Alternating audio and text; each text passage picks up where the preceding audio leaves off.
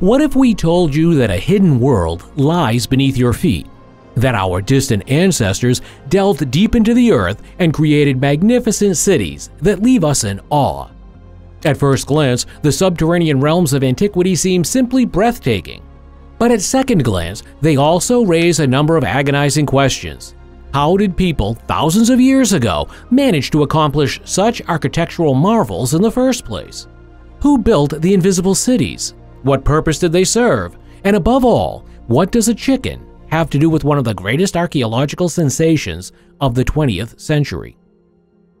Humans and caves can look back on a long history together. The natural shelters serve the earliest representatives of our species as living, cult, and burial spaces for thousands of years. The Rising Star Cave in South Africa and the French Laco Cave, with their irreplaceable fossils and overwhelming paintings, testify to the extraordinary significance that these hidden rock worlds had for the Homo species. But the bottom line is that it didn't always have to be neutral. When 4 Chinese farmers pumped the water out of a pond in 1992 to make it easier to catch fish, they were completely amazed to discover the opening of a grotto that led straight into the sculptured heart of a lost civilization. To date, 24 of these so-called Longyu grottos have been discovered, and we still don't know who built them or what purpose they served. But if you now believe that such sensational chance discoveries are exclusively the work of humans, you are mistaken. In fact, the real Indiana Jones offcuts are sometimes much more compact and significantly more feathered. But what does this mean? Well, to understand this, we have to turn back the clock to 1963 and go to the small Turkish town of Derinkuyu in Cappadocia. Back then, a local resident was faced with an unusual problem. His chickens kept escaping through a hole in the cellar wall. At some point, the man finally got fed up with the clucking and decided to tear down the cellar wall without further ado. But what he then saw completely blew the chicken catcher's socks off. He had just opened the door to a lost world that had been hiding underground, unnoticed for centuries. The hidden secrets of Derinkuyu. It didn't take the archaeologists, who were then called in, long to realize that this was not just any lost world. We were actually looking at a full-blown underground city. But what is it all about? Why did the inhabitants of antiquity dig a city into the ground? And who were these inhabitants anyways? Well, let's start with the established facts first. Christened Derinkuyu, just like its above-ground counterpart, the site penetrates a whopping 85 meters into the ground. In the same breath, the 2,500 square meter complex comprises at least 8 floors, and its complexity simply leaves us speechless. The individual floors and chambers were not carved out of the stone at random, but were created as part of an overarching plan that left nothing to be desired. The upper sections were primarily used as living and sleeping quarters, but they also housed a wine press and a monastery complex. The lower levels were used as storage and meeting rooms, but this is by no means all. In fact, Derinkuyu even had a dungeon, which was probably intended for renegade underground dwellers. However, faith was also not neglected far from the sunlight. In addition to the aforementioned monastery, there were also several small churches here, with the so-called Cloverleaf Church standing out in particular among the religious meeting places. Designed in the shape of a cross, this structure is 10 meters wide and 25 meters long.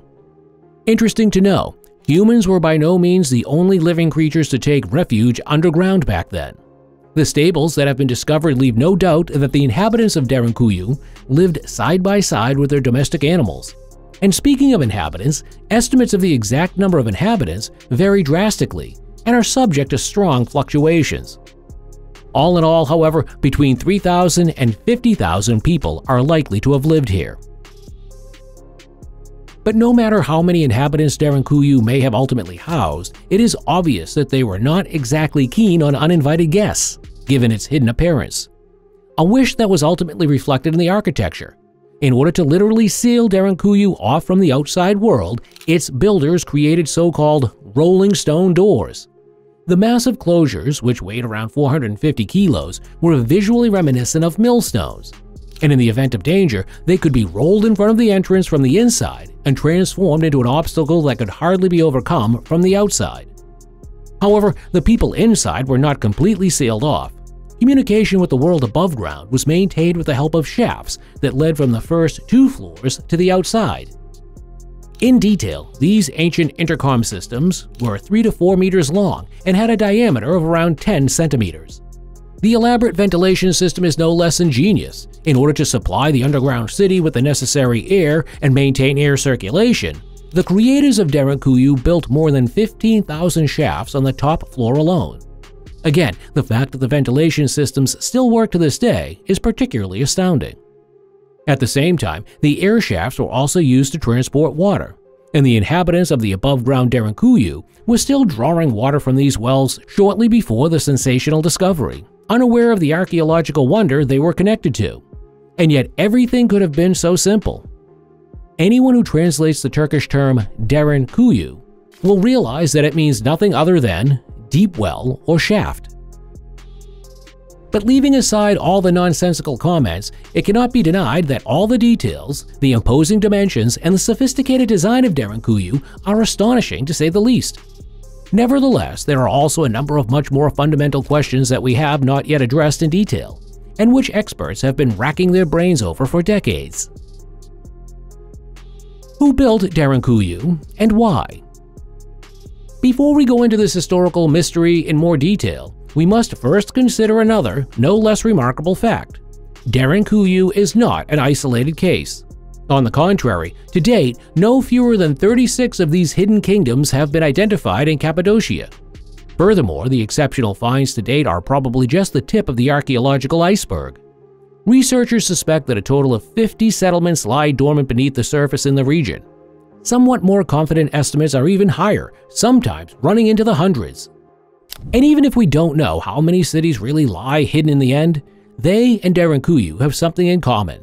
We can't say with absolute certainty when they were built, and which people were responsible for them. Some researchers see the Hittites as the forefathers of the sealed-off city worlds. In the 2nd millennium BC, this ethnic group from Asia Minor was active in Syria and parts of the present-day Lebanon, among other places, although their capital, Hattusu, was located in north-central Turkey. On the other hand, Derinkuyu was not built by the Hittites, but by the Phrygians. Traces of this Indo-European people can be traced back to the 8th century BC, but by this time, the Phrygians already ruled an extensive empire in the center of Asia Minor. However, the Christians are also suspected of having left a subterranean mystery for posterity. However, this theory is based on the assumption that Derinkuyu and company were born out of necessity. The persecuted Christians needed a safe haven to escape the gaze of their persecutors. And although the true origins of Derinkuyu remain in the historical shadows, it is at least considered certain that it was actually the Christian inhabitants who gave the city its current appearance between the 6th and 10th centuries. But must the creation of the complex necessarily have been based on a longing for an isolated place of protection? Or are there perhaps other approaches that could plausibly explain the existence of Derinkuyu? Well, it is undisputed that the Christians did not have an easy time of it in the Roman Empire. Initially only carried out spontaneously and regionally, the Roman persecution of Christians reached a completely new level in the 3rd century. From then on, it was an imperially ordered, statewide measure aimed at slowing down the growth of the new religion and permanently destroying its structures. However, in addition to the Romans, the Christians were also not on good terms with the Seljuks. While the heyday of this dynasty of princes is dated to the period between 1047 and 1157 AD, it ruled an empire that stretched across Central Asia and parts of the Arabian Peninsula. However, it is also possible that the worst enemy of the Derinkuyu builders was not other ethnic groups, but the weather. This, admittedly not quite so spectacular, exploration theory refers to the extreme climatic conditions that prevailed in the region in question. While winters are bitterly cold and snowy, summers are characterized by scorching heat and long periods of drought. Underground, however, one is immune to the merciless weather, and in an environment that offers constant temperatures and reliable protection from the wet, the harvest could be stored without worry. Before the facility was significantly altered by the Christians, the underground granary may have had another advantage. Due to its hidden location, the risk of being plundered by thieves was pleasantly low. The hurdle that separates you from never missing an exciting video again is also pleasantly low. Feel free to press the like and subscribe button now and stay up to date from now on.